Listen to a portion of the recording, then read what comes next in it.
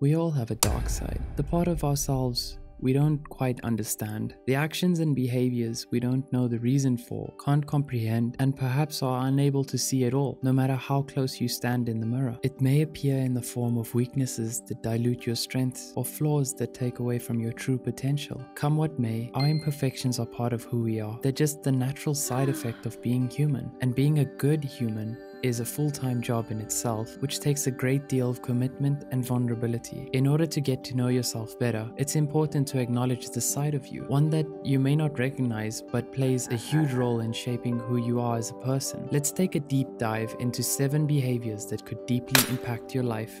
Perfectionism. Perfectionism can come in all shapes and sizes throughout your life. Perfectionism may have been a younger you who always pulled out a ruler to draw straight lines for every homework assignment, or your present day overachieving self who needs to quadruple check your work emails before hitting send. Although perfectionism may seem like a perfect trait to have, the reality of being a perfectionist is far less ideal than it seems on the surface. So what exactly is perfectionism? Brown University defines perfectionism as a set of self-defeating thoughts and behaviors aimed at reaching excessively high, unrealistic goals. And according to them, it's highly likely that perfectionists develop this trait from having learned early in life that other people valued them because of their achievements. Perfectionists are often critical of themselves and seek validation so often due to the fear of failure, mistakes, and disapproval by their inner circle and society. You are more concerned about all that is still left to do and all that has not been completed. This vicious cycle of chasing after unattainable and being obsessed with rigid self-imposed standards is highly damaging, as you are trapped in an unending effort to feel worthy. Procrastination.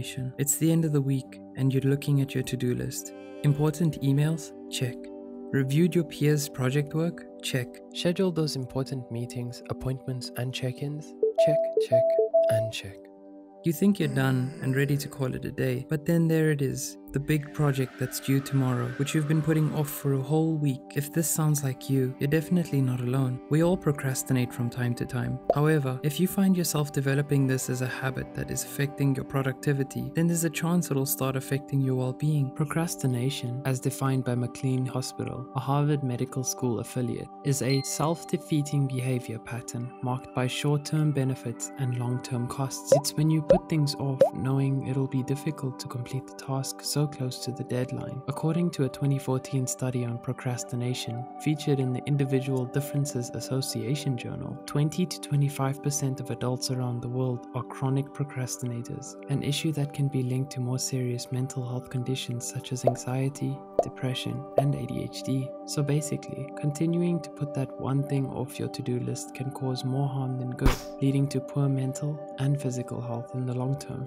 Overworking yourself. In the growing hustle culture of today's society, we often compromise work and school life balance in an effort to reach greater heights of success. It can be hard to walk away from your workspace when there seems to be so much more left to do, but working long hours is not the way to go. A recent study conducted by the International Labour Organization and the World Health Organization has found that working more than 55 hours a week can lead to health problems such as stroke, reoccurring chest pain, and coronary artery disease.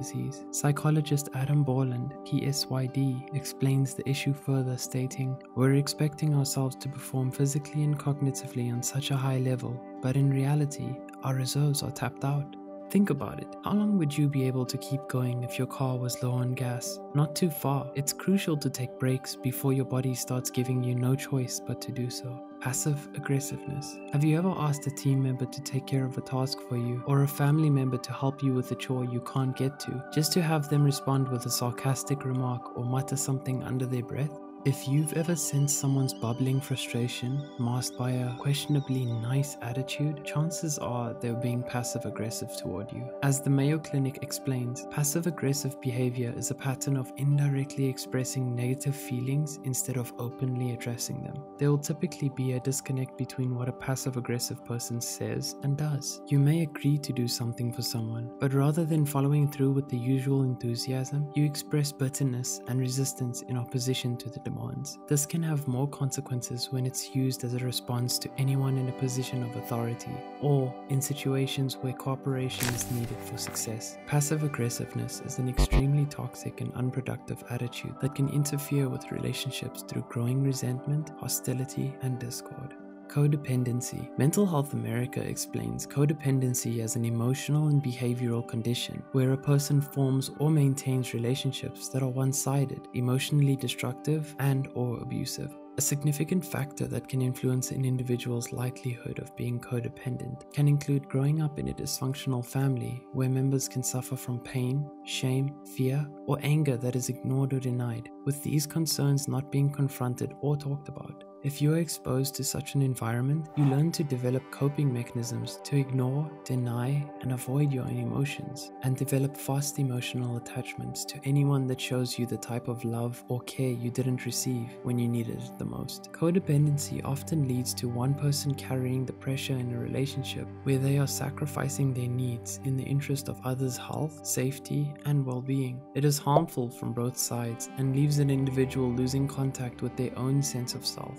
Social avoidance or withdrawal. Loneliness is something everyone deals with from time to time, whether moving away from home or grieving a loss of a loved one or experiencing a breakup. According to the American Psychological Association, these are known as reactive loneliness, as it's a direct effect of a life change someone's faced with. However, chronic loneliness and social withdrawal is an epidemic that has significantly impacted the world in recent years, especially since the pandemic hit. Chronic loneliness is the effect of social avoidance due to a number of factors, which the APA describes as when individuals don't have the mental or emotional ability or resources to satisfy social needs.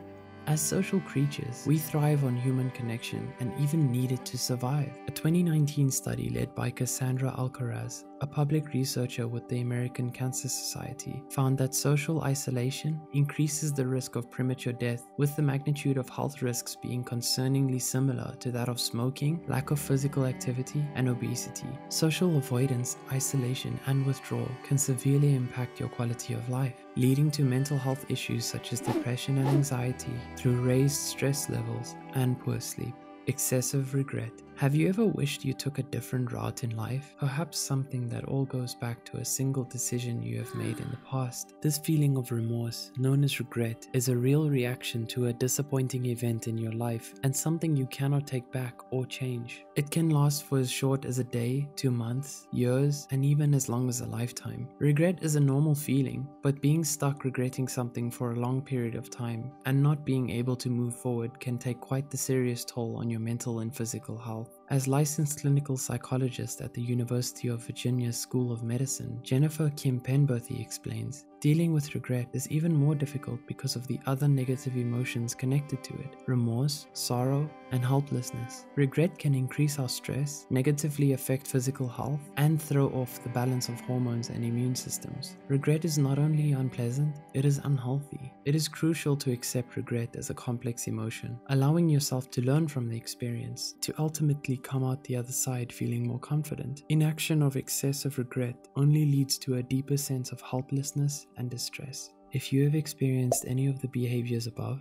know that there's always room for growth, and using the opportunity to grow for the better is the first step to getting there. We all have our fair amount of flaws and struggles. Some weaknesses we can see right before our eyes, while others unveil themselves when we least expect them. All you need is to know when to watch for the signs and recognize unhelpful behaviors or thoughts you may be having. You deserve to love and be the best version of